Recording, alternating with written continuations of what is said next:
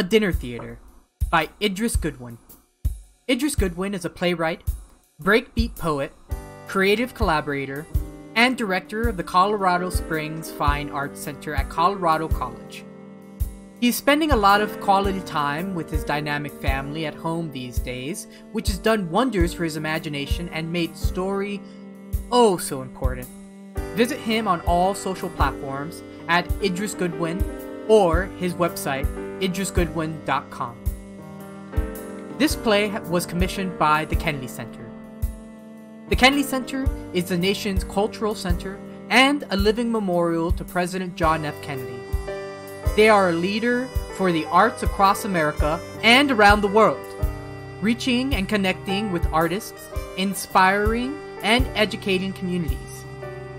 They welcome all to create, experience, learn about, and engage with the arts. A Dinner Theater by Idris Goodwin.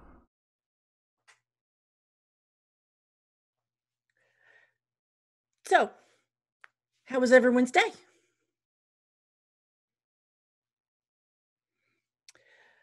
Well, I guess the most interesting thing that happened to me today, you know how I like to sweep up the front porch?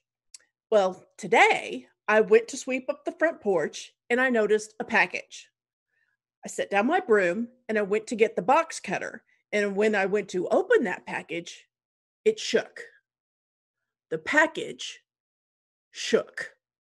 It shook. How did it shake? I was careful. I cut the tape on the sides and gently down the middle, and I opened the package. And out leapt a kangaroo. I said, oh my gosh. It's funny because the kangaroo was 4 feet high. The box was maybe 10 by 5 inches, if that. How did a kangaroo get in there? Who would send me a kangaroo and why?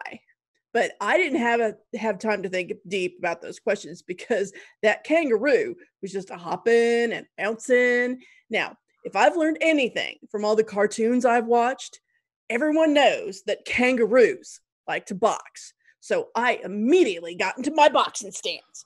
Hands up, fists high. Oh, man. Oh, man. Then what happened? What are you talking about? My fists and I, we waited. But this kangaroo, he flattened out his little paws. He held them up, saying, hey, man, it's cool. Oh. I was relieved. You know I can't fight. Yeah, she really can't. So I put my guard down too. I said, you want to come in, kangaroo? He considered it, looked at the address number on the house. He shook his head. Sorry, wrong address, he said. Picked up the box, hopped on down the road. So that was pretty cool. What? I love kangaroos. Now that I think about it, something kind of cool did happen to me. Wait. Where were all of us when the kangaroo thing happened? Not now. I want to hear about the cool thing. Yeah. I came up with an idea for a web business. Web business? You want to start a spider farm? Oh, the internet, silly. Not spider webs. It's more of an app. Oh, is it a game? Like Words with Friends or Two Dots? No. Something that teaches you how to speak a foreign language like Duolingo? No, not like Duolingo. Why don't we stop guessing and just wait for, It's called the Boredom app. Interesting. Boredom app. Say more. Who would want an app called Boredom? People who get bored, of course. Let's say you're bored. Not a problem. You turn on the app and it asks you questions. Hey, what did you have for breakfast? What do you want for lunch? What's the weather like outside today? Are you an Android or an iPhone person? And after you get tired of answering all these questions, you turn it off and go find something else to do. The Boredom app bores you so much You get creative. Genius. You guys are so weird today. You know, that just reminded me of something interesting that happened to me. Great. So I was having this dream. I love dream stories. Well, wait, it's not really about the dream. I don't really remember what happened in the dream. It's probably just like normal, boring dream. I was probably folding clothes or reading a comic book in a rowboat or something anyway. But for whatever reason, I woke up. Maybe there was a leak in the rowboat. Shh! Stop interrupting. Well, speaking of leaks, I got up. I had to go to the bathroom. I flipped the switch. Lights come on. And that's when I saw it. Bathtub was full of water. I don't mean like somebody forgot to drain the tub after they got out. I mean, the tub was full of raging water. And in that raging water, there were battleships. 2 of them blasting cannonballs at each other. Whoa. Cool. What is going on with you So all? I went and got those little binoculars out to take a closer look. And the ships had flags from 2 different nations. And there were these 2 guys in different uniforms on each ship. They were shaking fists at each other and lighting up those cannons and boom. You know? I would have heard the boom. They were tiny, so... Right. They were small, so the cannons weren't that loud, right? The way I snore, you could blast a full-size cannon and I wouldn't even hear it. But I had to know what the battle was all about. So I lean in real close. I could maybe make out a few words, right? They were so tiny, I couldn't understand exactly what they're saying, but I picked a bit, you know. Turns out they're brothers. Didn't really get along so well. We're having a bit of an argument. They took to the open seas, or the open bathtub, I guess, you know. I sat right there on the toilet with a pair of binoculars. I watched this battle rage on for a few minutes, right? Until they both ran out of cannonballs. Nobody won. Nobody got hurt, but they really did a number on each other's ships. Then I shut the light off, asked them to drain the tub when they were done. Did they? Oh, yes. Consider it. Yeah. Then I went back to sleep, slept like a baby. So that was interesting. Pass the taters, please. Well, what about you? What do you have to share? Nothing. We all shared. I don't have anything. Come on. I thought I didn't have anything, but then I remembered the kangaroo.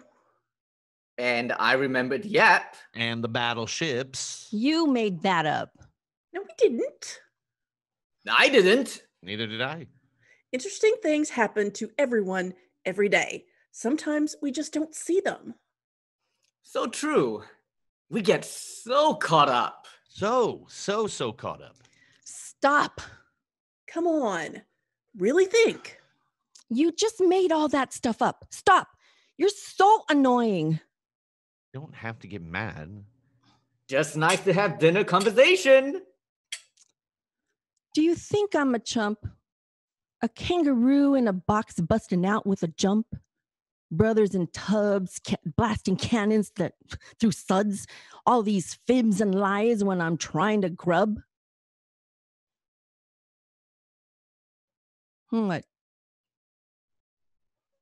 You just rhymed.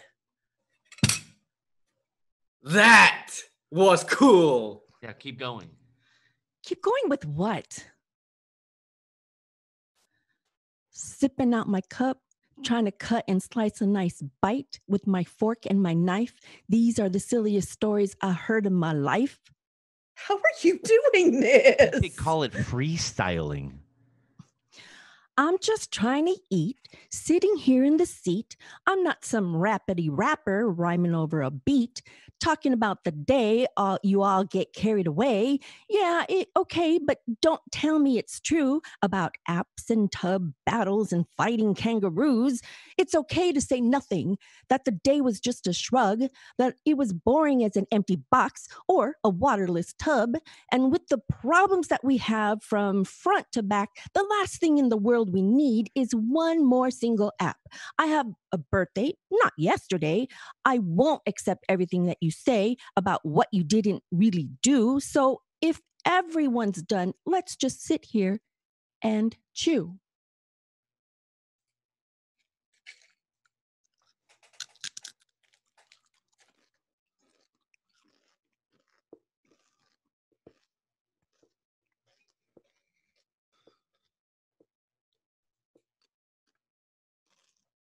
I take my thing back.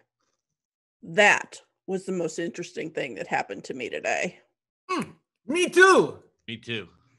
I never knew you had this talent. Well, I'm not surprised. I had a feeling. We're supposed to be chewing.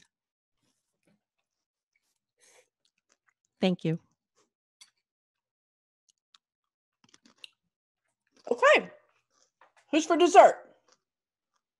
End of play.